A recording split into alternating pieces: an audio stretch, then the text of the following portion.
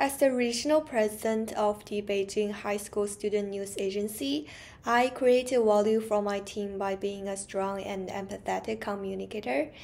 Every month, the SNA's head office would hold a president's meeting to review the last month's performance and establish objectives for the next month.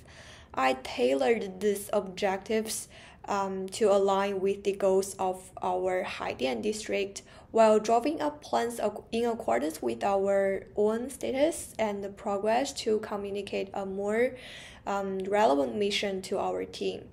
Through my strong communication skills and ability to adapt to the different needs and the strength of my team, I have been able to add continued value to the SNA and drive myself and my peers towards success.